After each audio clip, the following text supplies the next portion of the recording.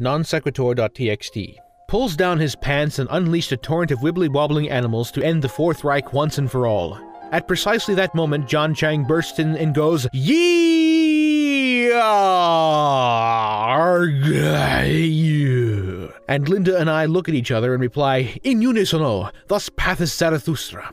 Outside, we saw the trees levitating, deep in meditation, but concrete nightmares flew loops around them and sang of days foregone. I faintly remember her vagina knitting little coffee table covers, but that might have been just my imagination. None of us had seen a day so fair and foul, and honestly, right then, it did seem like Professor Grismek was going to take the dump of the motherfucking century. Right on the anthive, we were young and naive, you see. I don't know if you ever felt like a spectral lollipop was hanging grimly over your head like a riced-out sword of Damocles, but that pretty much was the idea. The whole lot of us was suddenly faced with the realization that, following the disaster to come, we may never see each other again, and we wept, and our tears bounced up and down chanting, "Lo, thrice the smelly cup barks," before flying out of the chimney and into the endless abyss of Disney World. We then decided to read the Holy Scripture. I mean, you never know what bits of wisdom might be found in a really fucking big book dedicated to the exploits of Jesus Hieronymus Christ, and how he defeated the Empire, Führer, and Walmart all at the same time while surfing on a wave of liquefied metal. Carefully, I blew the grass off the cover, opened the tome, and began reciting it in a hilariously exaggerated falsetto. Wobble, wobble, bing bong, ka-ching, sies, les, emenu, qui, font, le, and a schoglucus, glitz, und fröken, ivrax, in im Airfresh von C. Lloyd Humpington III. Whoever so cunningly penetrated the Iron Curtain and took down 300 of those pinko kame bastards all by himself with his trusty submachine gun, Emma, took my glass rumbled with exceptions untold, and his voice boomed out of the cheap Philips radio clock and spake, "Kill me, kill me, kill me, kill me, kill me, kill me, kill me, kill me, kill me, kill me, kill me, kill me, kill me. And so let it be known that all ye goat that he will high-five the precatory, and all shall love him and gnash their teeth. 21 0 minus 0.9999999999999999999999999999999999999999999999999999999999999999999999999999999 does not equal 1.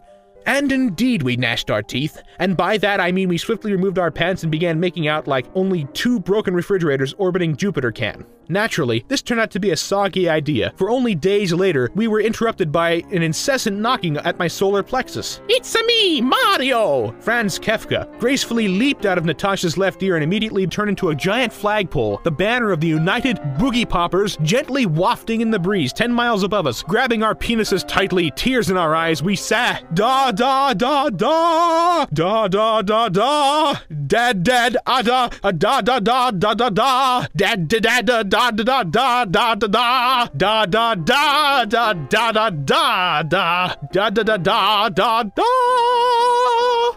Wondering where the hell he'd gotten that crazy idea from. Next thing you know, he'll want to enchant the begrudged kitten, and we'll all get a get-well-soon card from the Gestapo. Blowing the fairy horn soundly, I launched the Bible at him. It stuck his hydrant and bounced off with a pshaak sound, startling several nearby llamas and ending Devon's killing spree. Mike looked at me funny. He also slowly turned back and made obscene gestures with a newly grown appendage. "Yay, oh yay, okay?" he inquired. I retorted harshly with, "I enjoy fishing." Mike's mouth closed abruptly like that. One festering sore in the anus of my pet rabbit paladin. "Let's go have a buoy," I quickly continued before he had a chance to smash me into the ground with his enormous cranium. "Arble garble," he agreed. We swam out of the door. Of course, I would not be here half buried in the sands of my Butchistan telling this story if what happened then hadn't happened. Mike and I had barely reattached our limbs outside the super fun Kawaii Adventure Mall Adventure shopping when a, to be honest, quite magnificent hippopotamus drove by and fired several oranges at us from an inflatable odometer. Luckily, the ferocious fruit forsook the force fatalities on us and indeed stuck the shop behind us, annihilating the alliteration agency and killing at least a gazillion kooky kindergartners. We shook our naturally large cancer growths at this jovial display of violence and continued on our merry way. Unbeknownst to us, one of the weasels who had suicide-bombed the Gala Hotel had not died from its lethal injuries and was now channeling the vile spirit of Hitler's left nostril in our trailer park. At any rate, we suddenly beheld an image of Red Frog wearing a rather revealing spiked tutu projected into the night sky. Not too long thereafter, we saw Binocular Man and his trusty sidekick, Artery Clog Boy, rotating across the sky in an altogether unwholesome fashion. What became of them in their evil opponent. We never learned. But for days to come, whenever I took a shit, it ended looking like a little amusement park, complete with sheep barreling down a roller coaster track and Van Gogh selling popcorn to unsuspecting terrorists. Maybe it was Sarah's way of telling me to subdue my goddamn cereal. Ah, Sarah, my beloved sister, insurance agent and semen-stained sex toy all rolled into a delicious package of despair and low mortgage rates. I fondly remember her incoherent diatribes on random Sunday mornings, spitting and screaming at her little white dog Gustav. Whoop-de-fucking-doo! Schickerhuber! Monster kill! Anyway, naturally, Sarah was quite shocked at this regular display of digestive fortitude and audibly protested by refusing to keep his prosthetic vocal cords well oiled. Her wrath was so awesome to behold. Her brazen hair tossed up by the storms, raging about the panda who was all that could have been. Her eyes aglow with the fiery glaze of 1,000 farts lit on fire. Her claw-like hands trembling like claw-like hands. None would dare stand against her. None but Konstantin. But then again, that was the same guy who stood against a 30-ton truck careening down the freeway after hitting a speeding penguin. So that doesn't really count for anything. One day, after Gustav had once again reinvented the wheel, Sarah refused to take him for a walk. Right then and there, the shit hit the Red Sox fan, baring his fangs against Sarah. Gustav began powering up to become Super Goku Saiyan. We would have been sitting there for millennia to come if I hadn't, in a revolting and yet touching gesture, hit fast forward. I remember very little of what transpired afterwards, except my deodorant couldn't do anything against it. We never saw Gustav again, and Sarah lived out the rest of her days as an amorphous blob in a steam-powered wheelchair, dispensing wisdom such as works without fail and self-constraint. Faggot, faggot, faggot, faggo, to faggot, faggot, faggot, faggot, faggo. Cunt, cunt, cunt, cunt, cunt, cunt, cunt, coo, cunt, cunt, cunt, cunt, cunt, cunt, cunt, cunt, cunt. Asshole, asshole, asshole, ass, shole, asshole, asshole, asshole, asshole, ass. Dipshit, dipshit, dipshit, dipshit, dipshit, ah! Shit, dipshit, dipshit, dipshit, dip. Cocksucker, cocksucker, cuh. Motherfucker, motherfucker, motherfucker. Godless heathen, godless heathen, godless. Bastard, bastard, bastard, pussy, bitch, bitch. Shit eater, shit eater, shit eater. Worms in my head, gotta get the worms in my. Fuck bucket, fuck bucket, fuck bucket. Communism, communism, communism, pig, pig, pig, pig, pig, pig, pig, pig, pig, pig, dick, waddick, waddick, waddick, waddick. Fuck you, soccer, Jesus, fuck your sock. The goat semen, yes, the goat semen can. Subliminal message, subliminal messages. The Declaration of Toast of the 13 Space Colonies in Extremo, July 4th, 1776. The uninspired delusion of the 13 United Souffleurs of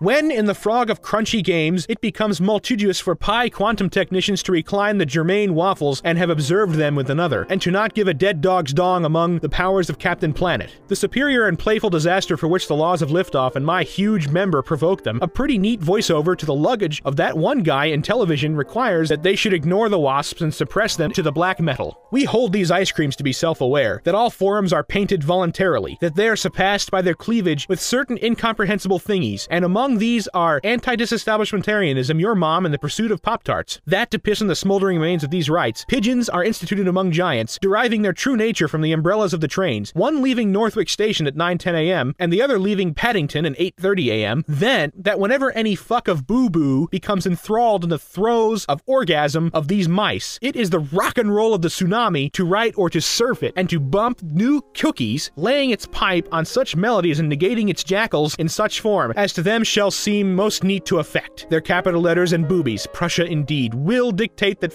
happy smiley guy, monocle guy, guy running around in a circle, a giggity giggity man, the smiley face, a kind of a sad face, an angry face, and then a Super Saiyan face. Pop goes the weasel, and by weasel I mean your penis, and by that I mean playing with you, have a tortoise, which for all intensive purpose, ha ha ha ha ha, did you catch that? I said intensive purposes instead of intense and purposes. It's funny because you probably are gargling cabbages, wheelin' what to ambash company. Monsens Sean to carry home the word of do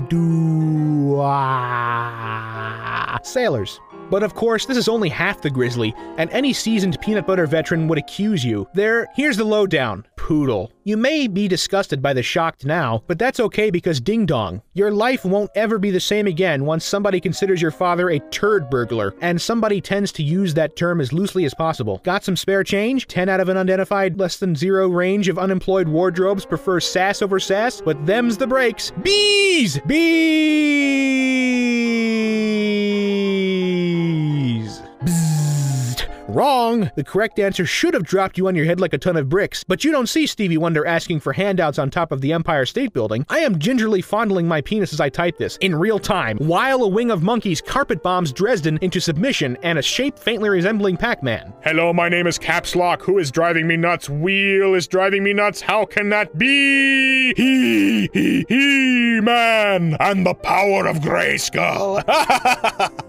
Similicus Vidas Majoris, often used to denote the consumption or expected consumption or finished consumption or alluded consumption or, bet you didn't see that coming, Georg Bruckner was a pretty fellow. One time we hung out together and he showed me parts of his new play, and there was this total slut named Marie, and I was like, I'd hit it, whereupon the skies burst asunder and the stack of blue and gray boxes collapsed in slow motion. I don't know what that was all about either, but later Beethoven made a symphony about it, and I think there are several faggots in it. Ha! Faggot. I like how the gays are always in the butt of jokes, much like I capitalize important words because the fox lies low over the manufacturing plant at night, mostly. But what do I know? Mike hasn't taken his meds in half a lorry. As a trumpet, his pencil oscillates oddly during daylight savings time on every second Tuesday. The doctor telepathically encouraged him that if he keeps doing things like that, he might well find email spam setting his groin on fire, and now who would want that? Goddamn kids always playing on my lawn, that's who! Back in the day, we just exterminate some Indian tribes, and that was that. But no, nowadays we have to have a cell phone and a degree in Celsius, or you might as well 10,000 miles under the sea. Damn near killed him. Or hairdryer. Oh, hairdryer. Thanks. I enjoy stroking my sheep ominously because it gives me that certain feeling in my pants. If you're a regular reader of Reader's Digest, and I know you RSTUVWXYZ, now I have Sesame Street flashbacks and they scare me because I see Big Bird squatting over the trembling body of my mother, and I can't bring myself to talk about it.